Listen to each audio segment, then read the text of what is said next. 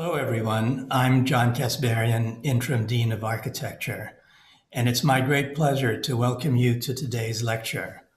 I would like to extend a special welcome to our alumni, parents, and families, as this event kicks off the school's programming for the first ever combined Homecoming and Families Week virtual activities, aptly entitled Owl Together.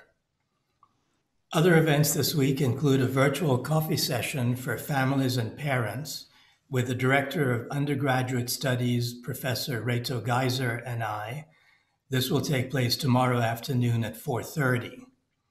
Please also join us for the first ever Platt Journal Roundtable on Wednesday at 6 p.m. and an RDA lunchtime lecture on Friday at noon by graduate students Sebastian Lopez and Lenny Sully, whose affordable housing project won an honorable mention in the RDA's 2020 Houston Design Research Grant.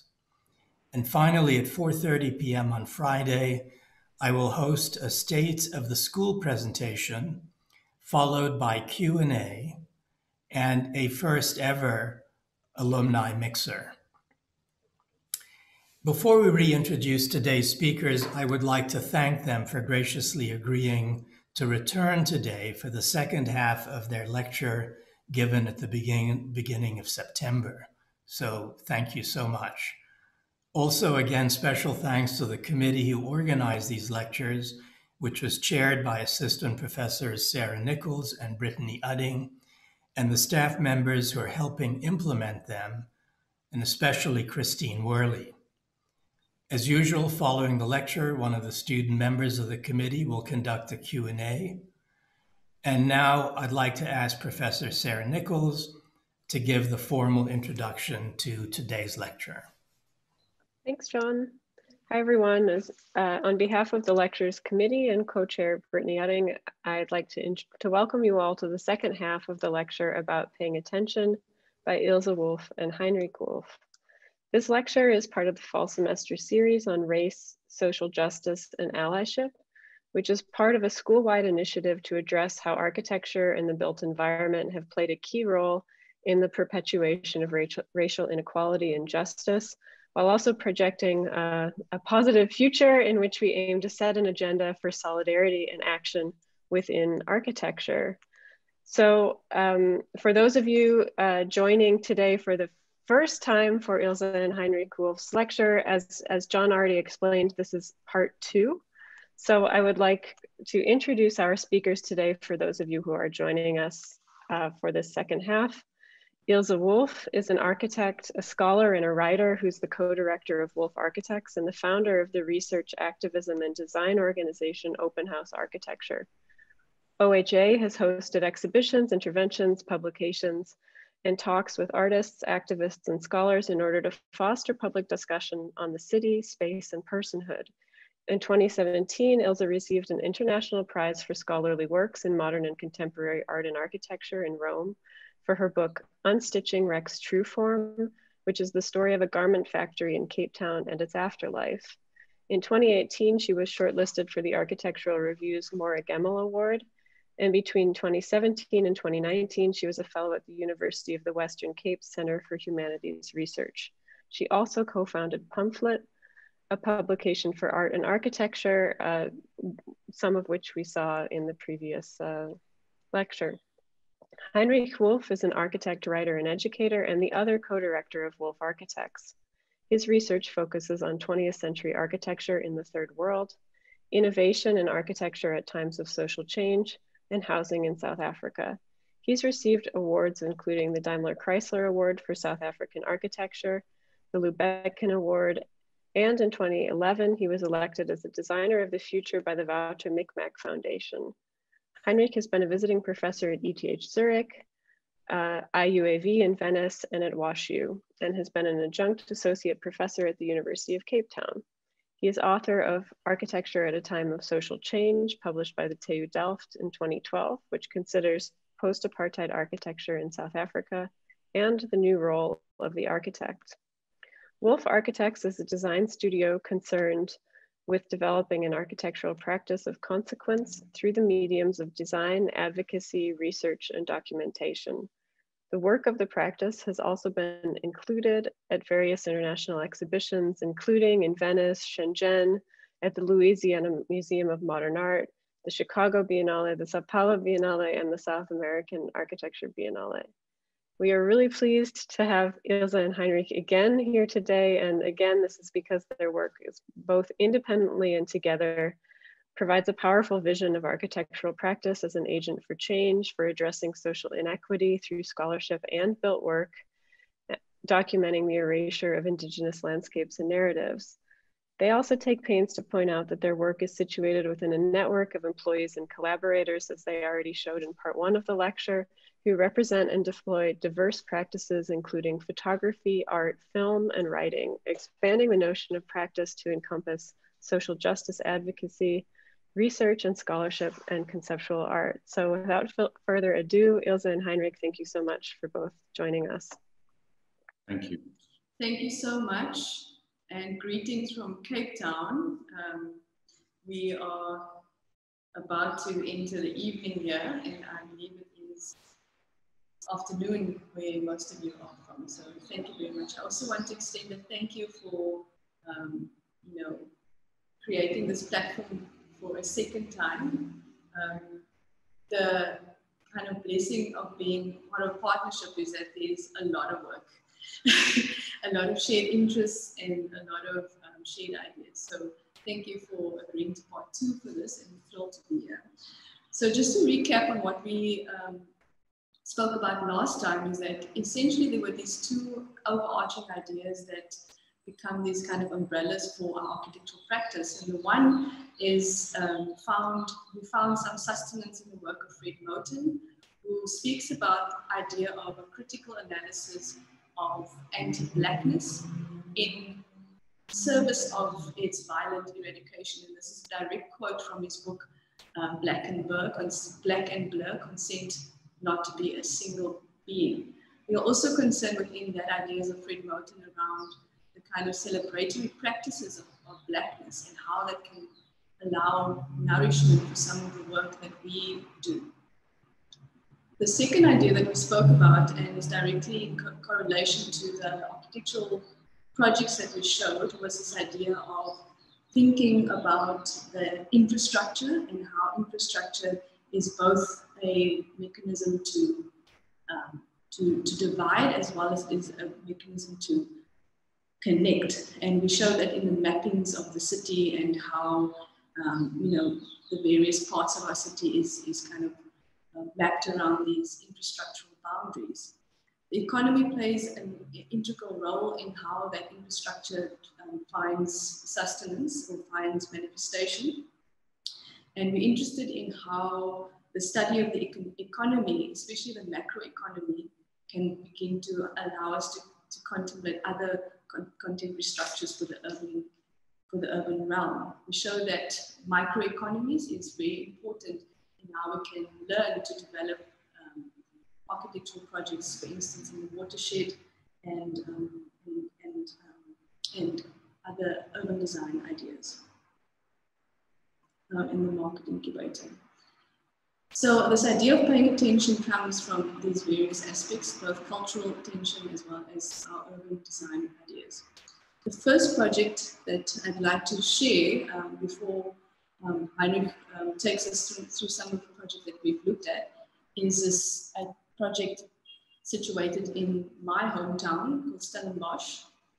And it is essentially a farm in Stellenbosch, which is about 3 kilometers outside of our studio in Cape Town. And to kind of explain it very crudely, it is a group of farms that eventually conglomerated to produce a very big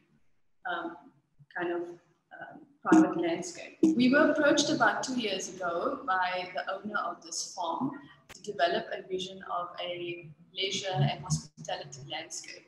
What you're seeing on the screen is the image of this place that sits mostly in the collective imagination of South Africans. as well as some of the tourists that visit South Africa. So you'll see a kind of cultivated landscape of grape production that will eventually be used for wine, with a manor house right in the center and the backdrop of this incredible mountainous landscape. So we were asked to intervene in this landscape and to reimagine some of the existing buildings. What you see on the next screen is not often spoken about, and it is essentially the kind of labor that produces this landscape. So I'm a descendant of people that would have worked in this landscape to produce the kind of monoculture that would then begin to essentially become the capital for some of the owners. But what we wanted to share is that we wanted to not just dwell on the kind of labor practices and the enslavement of people. What we wanted to do is to, if we are asked to look at a new leisure landscape for this place, we wanted to think through what are the practices of Black leisure within this landscape. So this photograph of a rugby team in the orchard became a pivotal way of reimagining a Black leisure landscape for this place, and finding other images that would then support that, of families picnicking in and around the area as this one shows. Finding maps where people demarcated spaces for various sporting activities, rugby, cricket, tennis, and so forth. And also finding images and speaking to people around practices of leisure within a kind of a landscape that predominates around Black labor, essentially. This is one aspect of the research that we wanted to uncover for Boschendal, and trying to tell a different story and predict a different future for a kind of a very loaded landscape. The infrastructure in and around the farm was around a very cultivated landscape of dams and infrastructure, but we also found that people in the area made their own dams, and swimming was a big part of how the landscape was populated by local people. The official history of the place is around these very important buildings, the manor house, the places where, for instance, Sir John Rhodes, who at one point was an owner, produced or asked the architect to design a building. But some of the lesser known buildings, like for instance on the left-hand side of the screen, is a labor hostel, one of Cape Town's first labor hostels for the laborers at the time.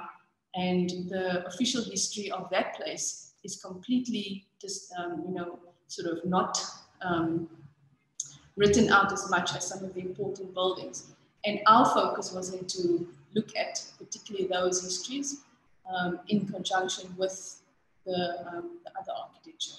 An image of this is the factory with on the left kind of a black settlement there and another black settlement, which basically looks at this farm as a kind of a mono or a kind of a small analogy to the kind of separate development and apartheid landscape that we know as South Africans, where it plays out on a farm like Boschendal.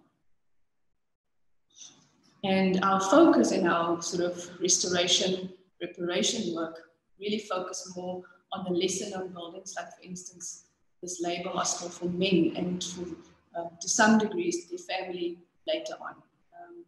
This is a building that is called Temba Letu, which translates to New Hope. And our idea is to reimagine this building for the farm as an agricultural school for a university. And our work is essentially research work, but also to try and work with the municipality to produce a conceptual framework that will really be the guideline for any future development for this site.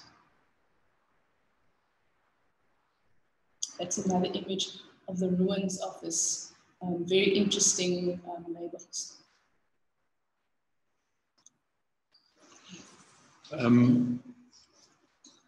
I think that what we also want to speak about motives that are connected to economic imperatives, or as I would say in the past, class imperatives or labor imperatives and so on.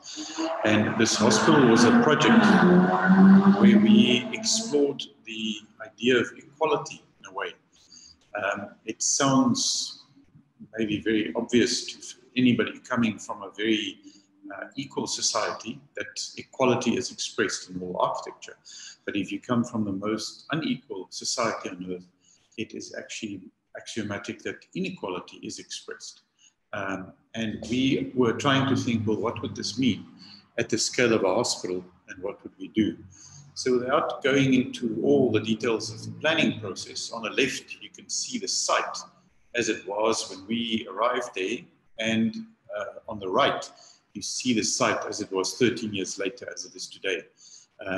So we did a phase 2 extension to a new building. So this was a new building added in front of that.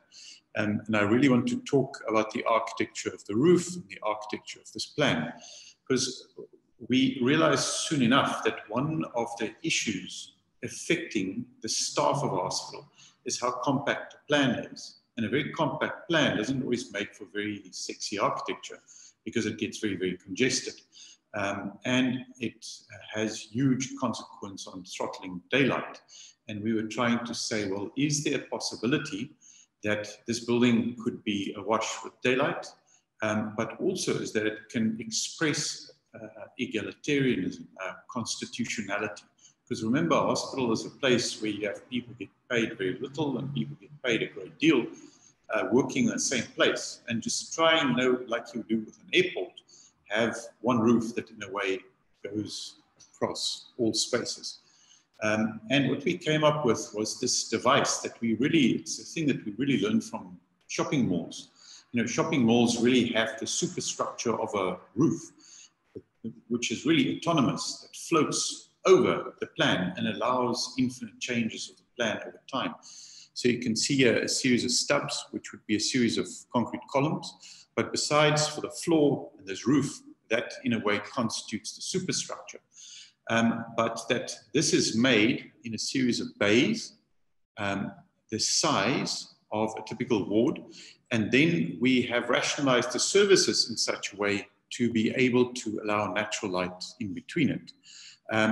Here you can see the main service highway going through the building, but significantly, it doesn't go above the corridor, which is one of the conventions of hospital design. It goes right next to the corridor so that we can have daylight in the corridors. So if you look at this diagram, you can see how we basically designed a roof light in a place where it can go up to 40 degrees centigrade in summer to separate light and heat. And the logic is that you have staff members who sit in a racecourse plan. You know, a racecourse plan is a plan where you have the wards on the two sides. You very often have the services in the middle, but very often the people who work for a career for the province or the client would sit in the middle of the plan space devoid of natural light. It's a difficult thing to get right. So the idea was to design a system like this, that's like a triple glaze system, that when the summer light comes in, you catch the heat here and you strip it out. And when the winter sun comes at more obtuse angle, then it can come through and warm the interior. So it makes an undulating ceiling, you know, that breaks with the convention of these big horizontal ceilings, which is makes for very institutionalized spaces. But the idea is this idea of providing dignity to all staff members equally, you know, from the surgeon to an admin staff to a patient and so on. And that these are wonderfully sunlit spaces, but also is that the staff that would sit one room behind us would have a series of glass windows where they can look through this and see the garden that would be visible through these windows at the back. So these are the corridors. This is what it looked like just as we were opening it. And you can see you can switch off the lights 80 to 90% of the time inside this building, but it allows a compact plan. So it doesn't have a series of courtyards that string out the walking distances and really exhaust the nursing staff. So it achieves a very dense, fully filled plan without courtyards, but bringing the light in from above. And then the idea is to have this roof system equivalently for all people. So it's in the corridor, it's in the wards. This is the kitchen, and this kitchen's also designed that it has a window on the side. You can just see the light reflecting there, but a great amount of design effort and persuasion went into talking about how to arrange this kitchen so that the staff that work there not only have natural daylight every day, but have a window where you have a 150-kilometer view over the mountains. And there's dignity to all spaces that's equivalent. These are the wards. This is the central waiting space. And you can see the design of the daylight here has more of a function on things like circulation here, or the cafeteria selling food there, etc. That's the exterior. I'm not going to go on about this too much. The other one, you know, in trying to pay attention, is that this is a school where there's a very particular sensitivity that's called, that the architect is called to bring to the typology. So this is a school for children on the autism spectrum and with severe learning disabilities. And this is also a school for provincial government. And it is a project that tries to work out, how do you build this institution in the 21st century, and what is the right way of doing it?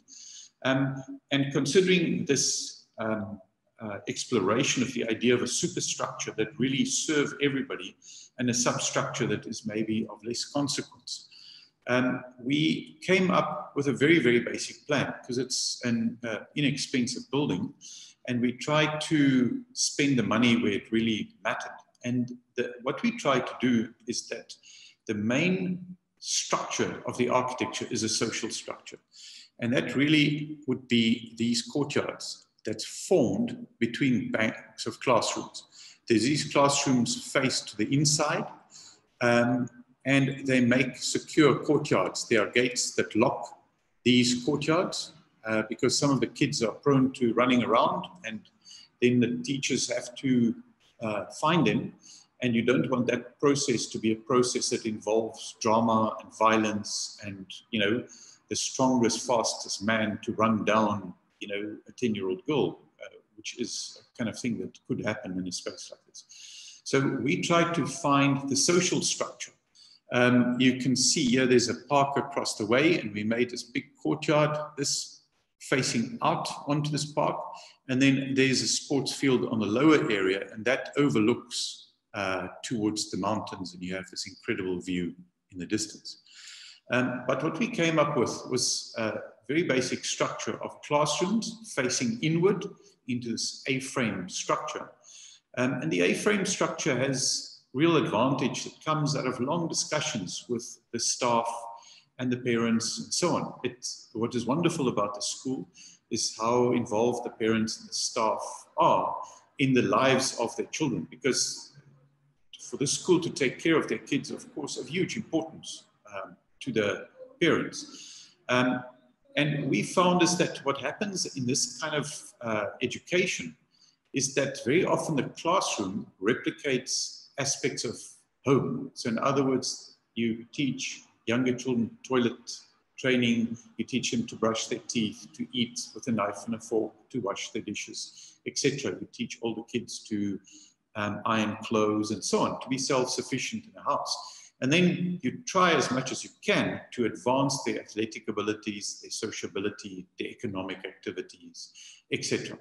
And in the schools that we studied, we found that the typologies were very much centered around classroom and the classroom education, but we did not find the architectural corollary of the public domain. And these A-frame spaces really tries to become this kind of public domain. We can do sport, you can do art, you can see their teachers helping somebody with physical exercise, the residues of some art class. We have some scenes where they're running up and down, yeah, and so on. And there's a sort of climatic health logic to some of this, and that these kids are very prone to catching respiratory disease. And we live in a place where we have strong winds. And we started off by making a very basic courtyard architecture. And the the staff and the parents were saying they're really worried, you know, the kid's going to get sick. It's not enclosed enough. So we came up with this very basic roof that then is open on the two sides. You know, so what you're seeing is the next unit. And you see it's open on two sides, and it can ventilate on the sides and it can ventilate on the top. But if the wind is blowing, it mitigates the wind. There's sunlight coming through this polycarbonate, and there's some acoustic panels here that the space doesn't get noisy. But it's a very basic, rudimentary paved surface in a way that becomes the social space. And then from the sports field, you can see these social spaces being expressed here. And then you see the hall and the workshops located in the middle of the plan. Here you can see, looking from a smaller courtyard in the administration building that doesn't need a roof to the roofed areas of the classrooms. And here you can see being inside the classrooms and then looking out at the court, and you can see how this becomes a sort of a social threshold as well. We can lock the door if you need to, but still have a social connection to what is going on the inside.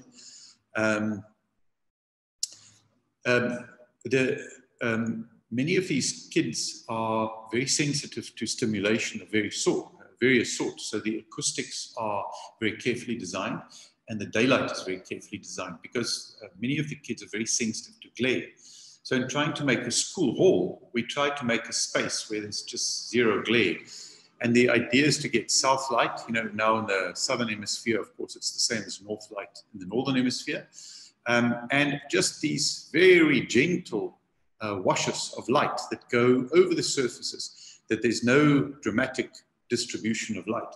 And here you can see is what the space is looking like. You can see the acoustic paneling that's in here, behind there, behind there. And then you can see a much simpler treatment of the wall with natural daylight coming through there. And then some markings on the floor that help the school to set out the hall in a non-hierarchical circular manner rather than in a linear fashion. One of the issues, of course, is dropping off kids with all sorts of difficulties, walking difficulties, intellectual difficulties, and so on. And the idea is that, you know, we have the drivers on the right-hand side of the road. You always drop kids there on the circular route, and there's a series of benches here that you can stop. Kids can come out underneath the roof and go into the classrooms, because they are then accompanied by their parents. Here you can see it's a nice bustling space in the afternoon when it's pickup time, but you can see that always the driver's seat is facing the kids are waiting. So they would say, they would tell the kids to come and wait here on the bench and wait for parent to arrive. And this is what it looks like when it's quiet. And then the last project that I want to discuss is a project that we won in an international competition. A whole lot of African architects were invited to participate for a national house of worship for the Baha'i of the DRC. And it is for this house of worship to be built in Kinshasa. So this is an extraordinary site. I don't know how familiar any of you are with the demands and the design of a Baha'i temple, but I can just go through it. It's very often, almost always, these national temples are located in big, important gardens. And in this case, there's something about working out what kind of a garden would be appropriate for a temple such as this. So what you're seeing here is a plateau, and then a very, very fertile valley. So what happens, it's very sandy soil. Water is falling down onto sort of rock surface. It gets transported out onto this fertile valley, and you have this very beautiful valley going down to the Congo River there in the background. So these are images of this fertile valley, and you can see palm trees, date trees, pawpaw trees, sweet potato patches, all sorts of productive landscape that is made there. And for us, this humanized nature is an extraordinary one that sits, coexists with this very beautiful natural environment. So in the site plan, this is the valley, and you can see how the system continues here. There's a whole lot of people settling on the land here, and we hope that this boundary in a way will protect what is really the beginning of this system, because if it's built over enough, it disappears, unfortunately. So the idea is that this wonderful humanized productive landscape, which is a space of labor, can be part of the temple, because the Baha'i have a very strong conviction about the idea that labor is a kind of a devotion to your fellow human beings and to God, and that labor in that sense is a very important part of life.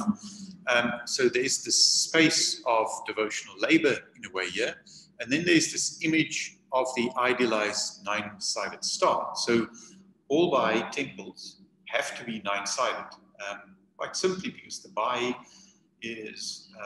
are very committed to the idea of equality.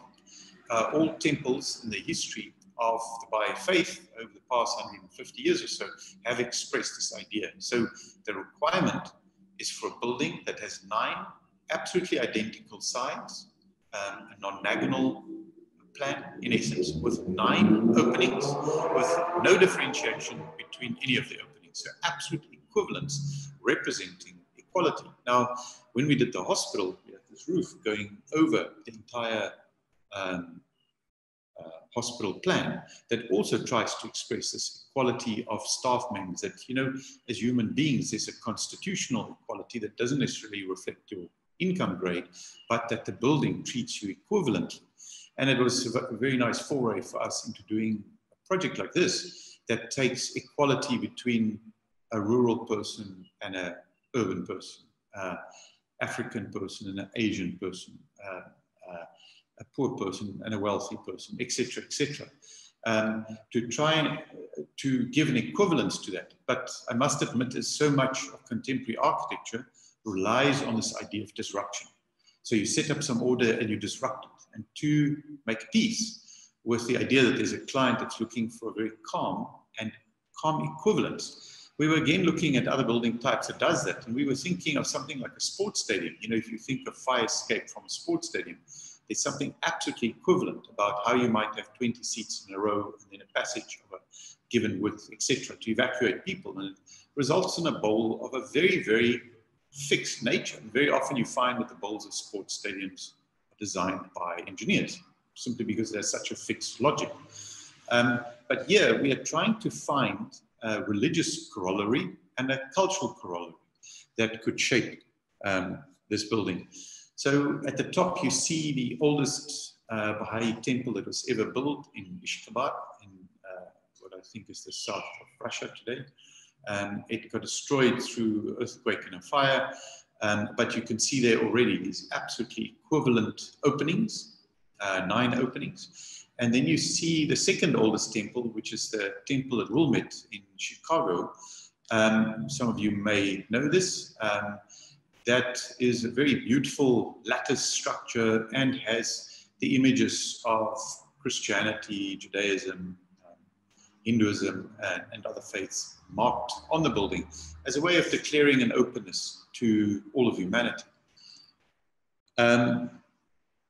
So we studied all the temples, national and international temples, continental temples that were ever built, because there's a 150-year history. We could study them all. And we developed a document in a way to begin to talk to the client as to how we're reading the entire history of Baha'i architecture. Then what we started looking at, what do we know about Kinshasa, and both contemporary Kinshasa and historic Kinshasa.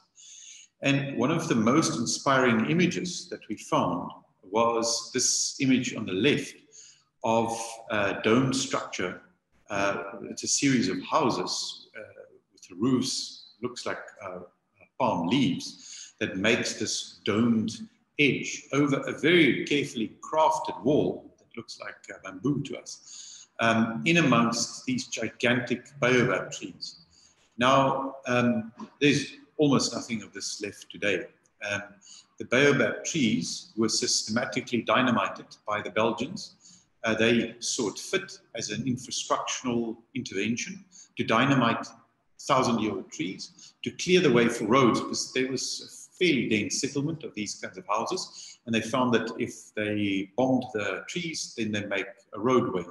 So they're famous lanes of baobabs, where the names still exist, but the baobabs don't. A very, very tragic and brutal history.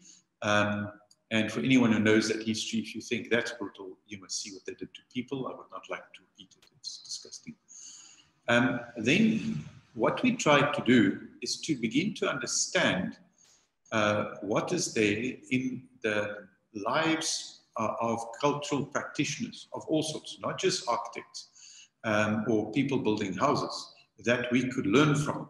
And in the spirit of celebrating Black lives, what would there be that was achieved and is still inherent in that society, that's living traditions, that is open for us to participate in? And that's a very difficult one, because we, of course, outsiders who won a competition.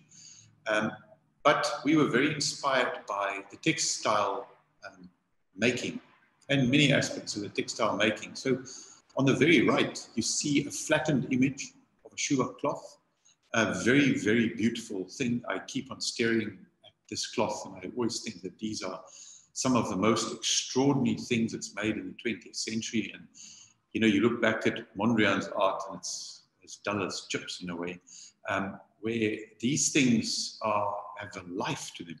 And we've been trying to analyze what's the origin of this liveliness and syncopatedness and so on.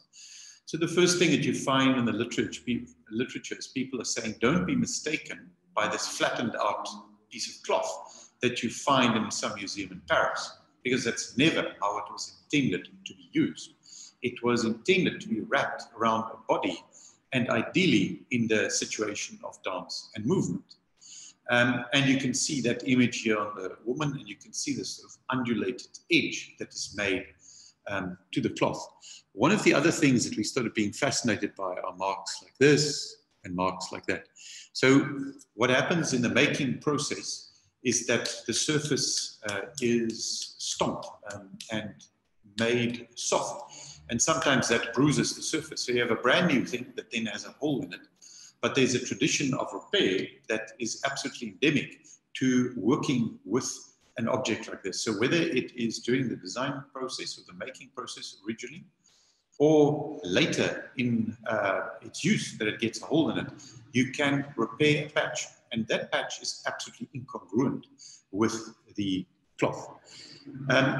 Then we started looking at other aspects of this textile. And we started looking for reciprocities between DRC textile tradition and the Baha'i faith principles. Now, in the Baha'i faith, there is an idea that all buildings are made collaboratively. And I can tell you this project is very much designed between the architects, the engineers, the client, collaboratively. We meet with the client and the builder once a week since the sketch design process in order to advance the design and make sure that all parties are in agreement about its design. So all level of authoritarianism, the role of the architect is removed, and the genius author is dissolved in a way. We spoke a lot last time about this problem that we have with the genius author. Now, one of the things that we've learned in this Kuba cloth is if you look at this cloth here, there's some quite remarkable things. So the backing that's folded over sort of reddish, and that is made by men. That is a raffia, a mat that is basically woven, that is pre-prepared, and that then receives a second layer of woven cloth that's made by women. So this piece here is not made by one woman, but by four. So if you look very carefully, you can see there's a joint there, and there's a joint there. So what happens is people endeavor to collaborate with a similar tradition without similarity. And this is absolutely remarkable. You know, one is to have collaborative artworks of this nature, that where everybody understands their roles. And in the research we've done is we've learned that, you know, young girls from very, very young age are taught the games of these sort of zigzag patterns, to be able to make these things that you can sit by yourself, you make your pattern. And when somebody is stitching it, they're stitching it sort of together. You see, this is right, this is right, this is right. This is missing it completely. This is missing it. it sort of continues. It sort of continues, and there the pattern is lightened, to make an integration. So there's this weaving process. So in one like this, for instance, I mean, I don't know the history of this object in terms of its makers. So for instance, was this thing joined here with really remarkable people making these squares in between that made a seam between 4 different components? It's not quite clear. And the beauty of this collaborative process is one that has inspired us immensely. And then lastly, one of the things that's also inspired us is that this is not just a tradition that is perpetuated, because one of the books that came out that I must admit has annoyed us substantially is a book by a Swiss architect called Valerio Olgiati, who wrote on the non-referential, basically saying the referential is impossible. And in the context of a multicultural world, it's an impossible project, can never be achieved. But it sounds a bit like Adolf Lewis saying it's only the savage who tattoo himself, and decoration is a sin. It has rings for us of those statements. I mean, also there's this idea that in a place like the DRC, where there's a long and violent history of Europeans systematically removing the cultural goods of Africa by physically destroying it, bombing it, moving it to museums in Paris, etc., has left a very difficult relationship with that cultural legacy, and one where you can't just easily say, well, we can't make reference. So this one is an extraordinary story of an unfortunately an unnamed Kuba king who in the 1930s began his reign. And at the beginning of a Kuba king's reign, they can choose the motive that will be on the ceremonial staff and on ceremonial textiles that would be for the duration of their reign. So the Belgians came and gave a motorbike to this king. And he wasn't very taken with the motorbike, but he was immensely taken by the tire tracks that it made and the pattern that it made. And he got somebody to make a drawing, which is what you see there on the left, which is a distilling of the tire track that he saw. And then he decided this pattern will be the motive of his kingship. And the pattern on the right is textile that date from his kingship. And this wonderful openness to new possibilities of the future, of course, means that, it's open to interpretation and reinterpretation. And then to conclude this discussion is that we try to then say that we cannot burden a temple like this with too many metaphors. You see all these amazing things, you're absolutely gobsmacked. I must admit, I knew only about very little of it, some of it through Sami Belogi and the stuff that you see there on the top left.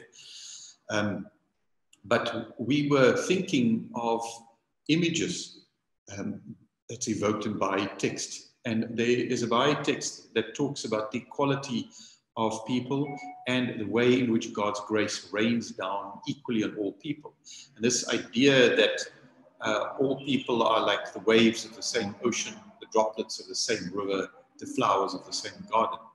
And we were looking at how can we find a metaphor that sits between all of these things, and the undulation and the pleating that we find in this kind of dress. On the left you find another unnamed Kuba king, unfortunately, and the dress that was made, but you see this pleating that happened, and some elder men that you see on the side there, same kind of pleating in the dress. And this kind of pleating and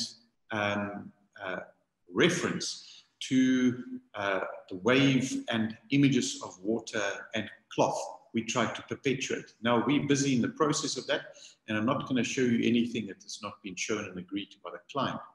But to just show you the ground floor plan in a very basic way, you'll see an absolutely nonagonal plan. It has no speaker in the front, it has no priest, it has all the devotional readings and song come from the congregation themselves. Sometimes the choir would stand on the gallery, sometimes it would stand around the temple, but that is how it would work. And you can see what it is one single room. All Baha'i temples in the world is one single room. And you find that that periphery sits there. There's a circumambulatory, right around it that makes the boundary between the temple and the garden space. You see here, this is an undulating roof, a lower canopy here, and a rainwater collection point. But what happens is that this is one gigantic space with not one column, not one support. I'll show you in section how we are doing that. But it means that the periphery here and the center, in essence, is the same space.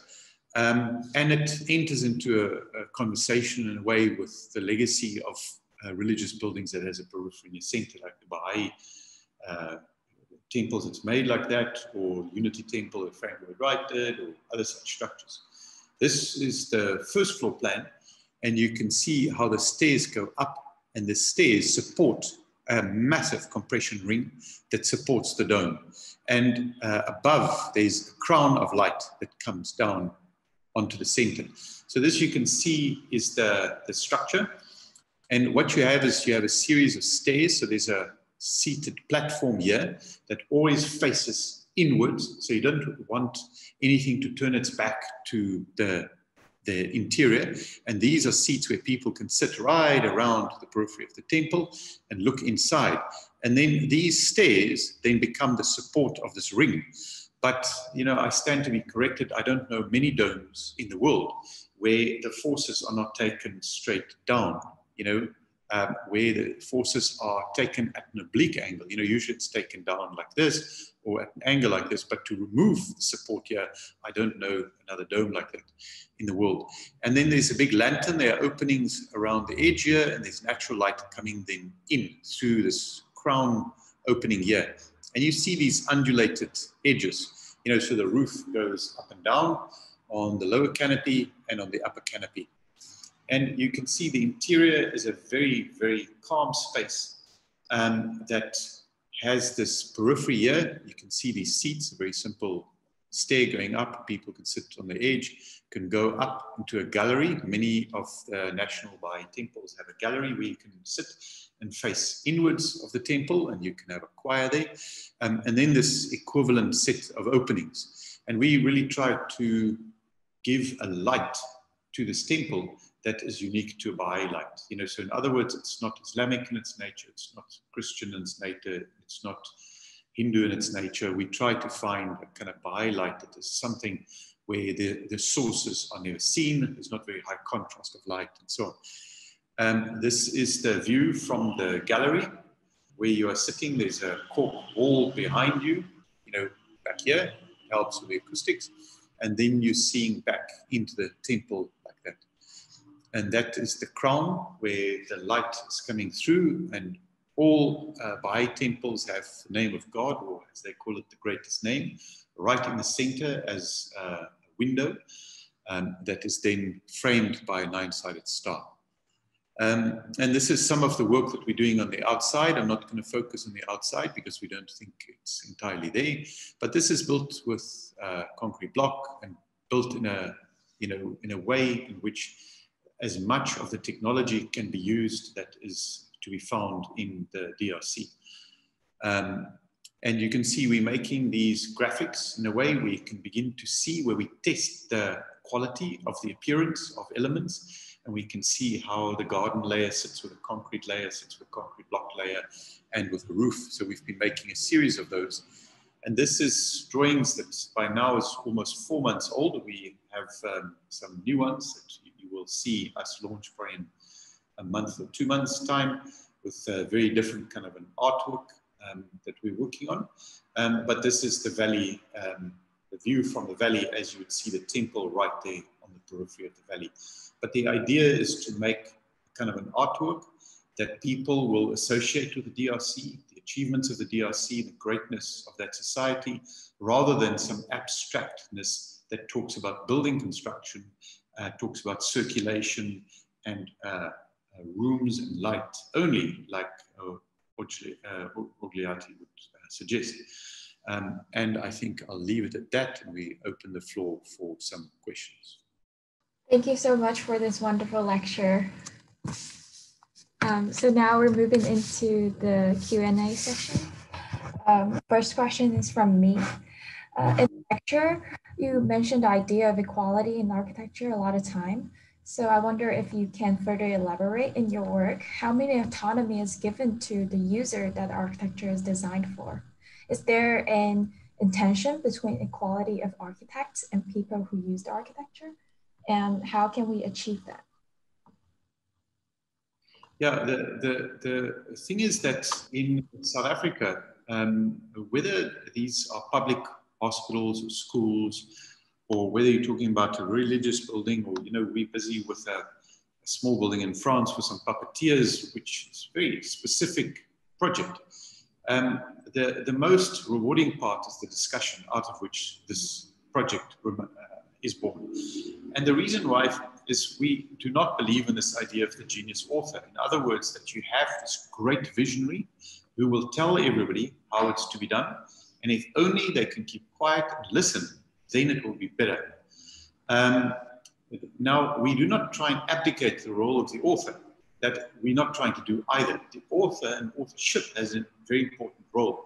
But there's something about that authorship being a shared experience, and you're having a sense of whether people are enjoying the motives that are out there. So, you know, for instance, you come up with a design of some mural or something, and you might find is that the first reaction is a negative one. The client doesn't like it. And very often with a mural, it's very hard, it's ugly and beautiful. When you talk about how a steel connection's to be made, nobody argues. But when it's a mural thing or a color on a wall and so on, people have a lot of opinions sometimes. But there's something in that, if there is a wonderful discussion and a process through which all tiers of user participate in the coming about of this project, the better it is. You know, maybe Ilze should speak. I mean, we spoke briefly about the project that we did for the University of Western Cape, which is a public university, but Ilze can tell us what was done there. Yes, I mean, before I get to that, I think there's also a great deal of developing the skill of listening, you know. So we listen to the people who would be intending to use the building. We listen to how the environment would, you know, receive the intervention.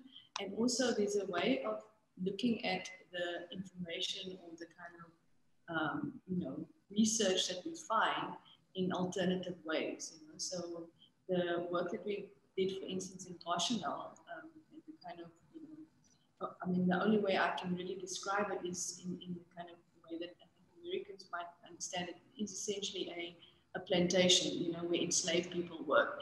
And there's been a series of erasure and a series of erased histories that we can either choose to participate in or begin to reveal. And through that reveal, you know, formulate other visions for this space. And it is about how does one listen, not just to the brief or the kind of people that are asking you these questions or asking you to make the intervention, but how do we listen to the archive?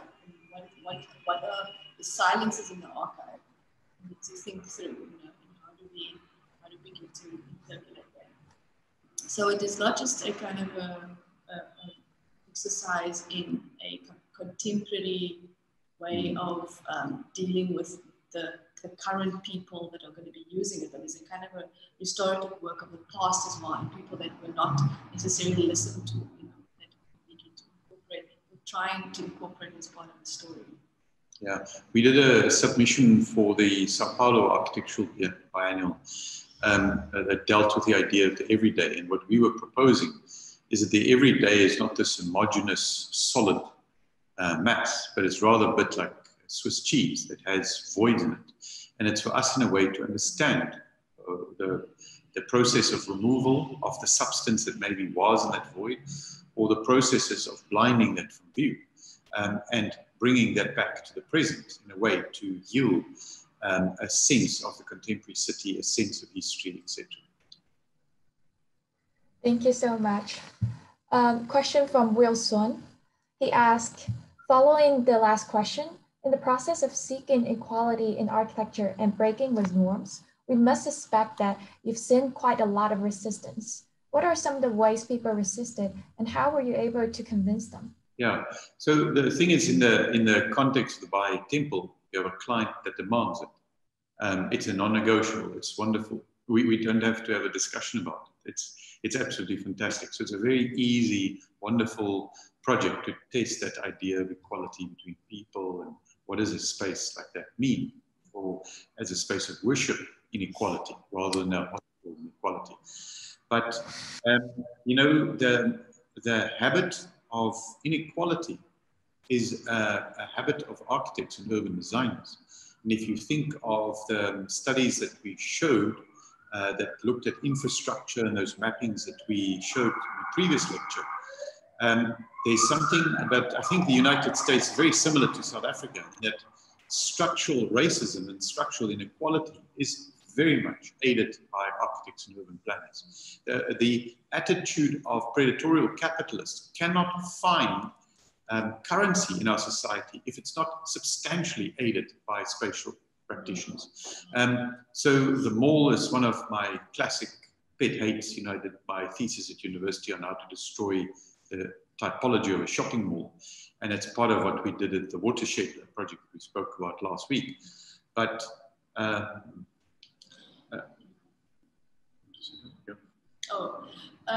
this idea of how do we, you know, what are the strategies of going against some of the resistance to these ideas? Yes, I mean, what we're sharing today and the way we're sharing it is within a kind of educational environment as a lecture, and sharing of ideas and possibly offering future students and future practitioners some of the strategies that we've used in the projects. But a lot of the time we don't speak to the people about these specific strategies. It's something that we discover along the way, and sometimes it's not essentially the key part of the discussion. The discussion is always very simple. Like, for instance, with an incubator, we just wanted to make a kind of a connection,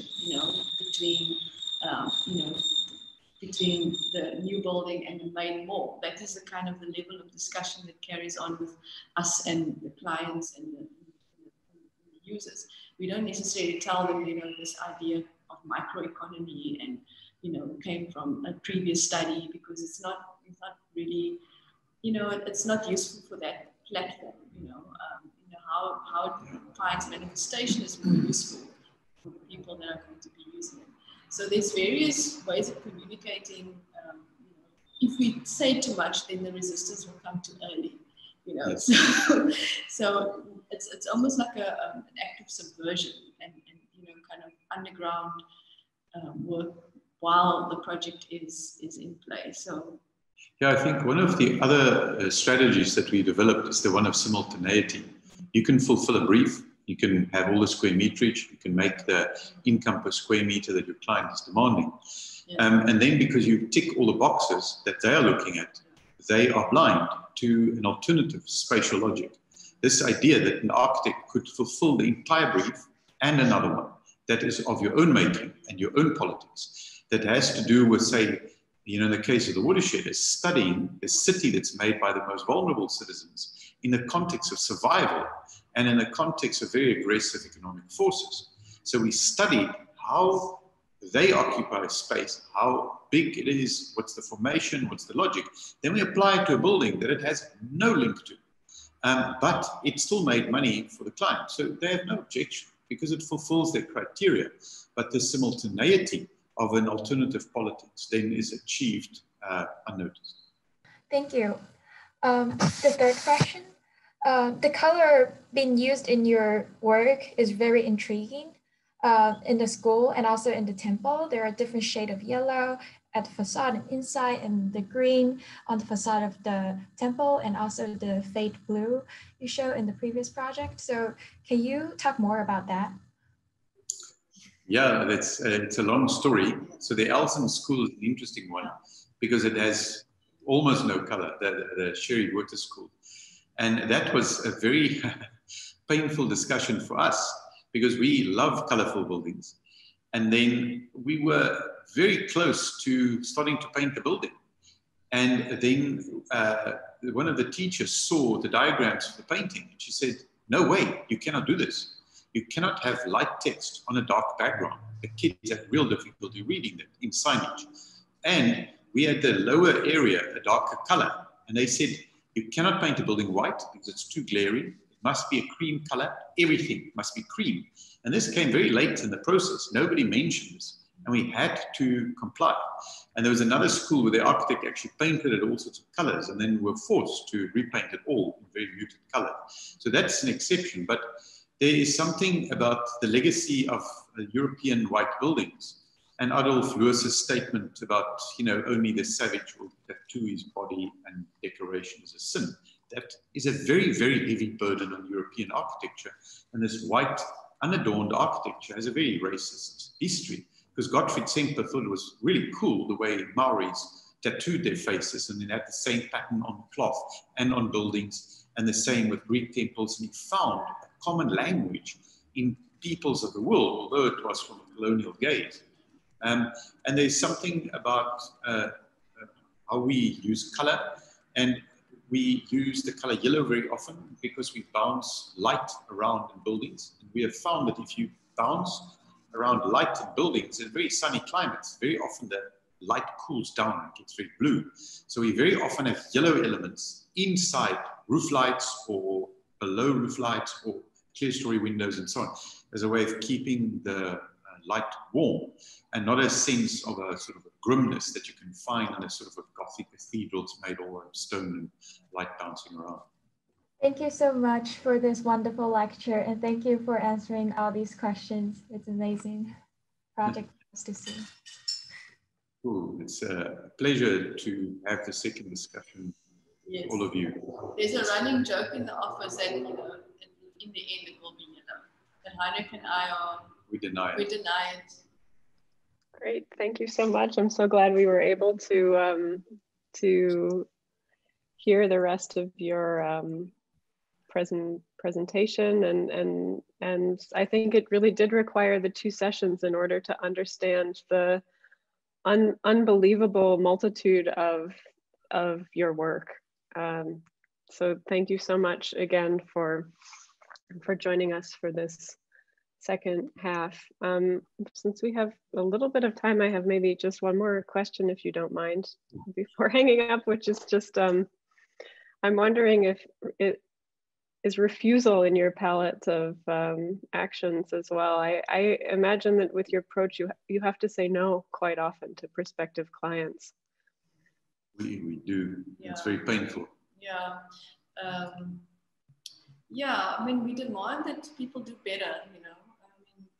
That we just ask, can we collectively do better? You know, can we, because the thing is, it's again, you know, that the architectural practice is in collaboration with the people that are going to be providing the financial resources, and then in collaboration with the people that are going to be ultimately using the space. So there needs to be a kind of collective ethics, which is difficult almost to establish in the beginning, you know, and a lot of the work prior to the design work is to kind of not only develop the ethics, but then convince the rest of everybody around us about that collective ethic. We managed to kind of get it right with the Bosch and Dahl project in terms of the, you know, developing a framework for how to intervene, you know, and it's a very strange project because we ultimately did no architectural interventions, but much of the work has gone into developing the ethic and getting everybody's buy-in. So whoever then, you know, participates in making architectural spatial interventions will need to kind of, you know, participate in extending that ethic, which is an ethics around anti-racism and, you know, restorative justice and, you know, you know, not a kind of a hyper-capitalist development framework. That was the ethic. It took us a while to find the specificity of that ethic within that framework because it's also our studio ethic. So then how do we then have our specific located work in that? And that's for us, it's very architectural work, but it doesn't always manifest in a project. Yes, and also as part of having a collaborative process is that you can just say it's not working. Yeah. It's like any relationship. Yeah.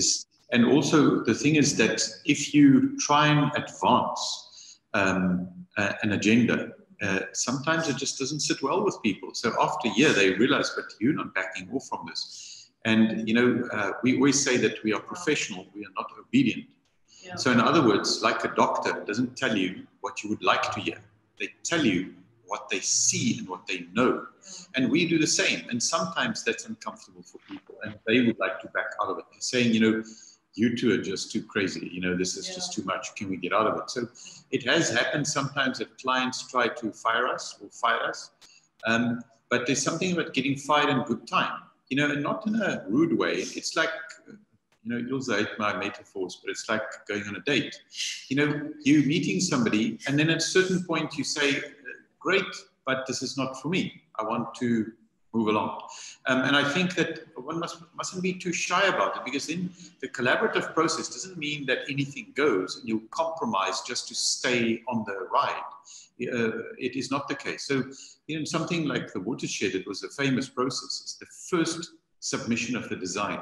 There were two people in the room. The one desperately wanted to fire us. That person within the first minute was red-faced, brutally angry at us. We changed the brief and we changed the site, which comes as a bit of a surprise. They asked us to think outside the box, and then you do it. And sometimes that leap is just too much. But they hung in there and they listened and they did it. And it's an extraordinary project because of that, because they did not fire us and the conversation continued. So it's a hugely successful project commercially and socially. Yeah, also, we don't always have the luxury to refuse, you know, right at the beginning. We always say, let's have a look. Let's have a look, you know, and what's the story? If it comes to trouble or to, you know, charge, then, you know, we sort of said, we had a look and it's not our thing. Yeah, you're on your own. Yeah. Maybe, I said that would be the last question, but maybe the complement of that would also be, through your research activities, you initiate so many projects that take different forms, exhibitions, publications. And do you ever have the idea that your research activity would also lead to generating projects, or is kind of the scale of capital for so unimaginable that you would,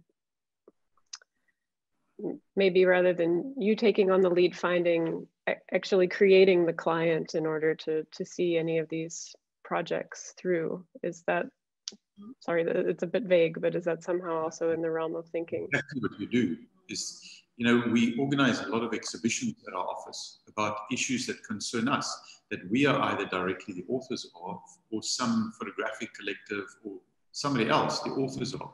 And what is very nice about that is that you can put out an idea without you being the author. You know, so it's the same as the research that I did in the Noon on the structures that people build for themselves. So you can come to unbelievably radical conclusions, but they're not mine. And people feel far less intimidated by those ideas. If I claim they're mine and I go and I stomp my fist on the table, insisting that this is the way forward to the city, people turn stone cold. If I say, well, it's not my idea, you know, I saw this person doing it, I think it's remarkable. Look, other people were doing it. This is a trajectory of ideas. And you can put it out there. And then what happens is some random person comes to an exhibition, they see what you're doing, and then they say, but no, we have a housing project. We want you to apply that ethic. And we've gotten university buildings like that, housing projects like that, and so on, very much through the exhibitions that we do, because we what's the expression? We pin our colors to the mast. And then you don't have to go and in the project begin to surprise everybody. They know you as holding that position and defending a certain position. And that opens the door then to radical agendas that is not necessarily your own, and where the dominance of the author does not have an intimidating power. In some ways, this in and of itself could be considered a radical call for architects to, you know, branch out and understand that in order to make major change, you need to be building solidarity with people outside of the profession. It's not just talking about architects; it's about learning how to find concerns and also phrase your concerns in ways that are relevant to to people who would build or to people who would support these projects. And that's also... No, I think there's a certain modesty that's called for. You know, in the history, in the face of some of the histories that we're looking at, or some of the economic practices and so on, is that there's something about, you know, like Ilze was saying earlier, it's just listening. What happened? What did somebody do? And so on. And just stating that as something that was done, you know, and then the negotiation on our side is a far lesser one, because you establish the idea in your society, and you can then work from it, you know. And it's you know, we also work in a context where 85% of our cities are built for citizens themselves, not built by architects at all. So in a context where citizenry are the dominant authors of the city structure, you have to have a modesty to understand what's the will of people in shaping the city. You know, like the statement of Denise Scott Brown, where she said people are voting with their feet. They're voting with their bodies and their houses and their everything. It's like, what kind of a city do they think they should have? Or what's the one that they can negotiate relative to the forces of life? You know, and try and be modest about that and try and extend rather than overwrite those achievements. Thank you so much again for this amazing presentation. And I guess I will wrap up and invite anyone who can join to our next event, which will be Wednesday evening at 6 p.m., the Platt Roundtable, where we will continue to explore these themes again. So thank you so much again, Ilze and Heinrich. Thank you. Thank you very much. Thank you very much. Thanks for listening. Thanks for paying attention with us.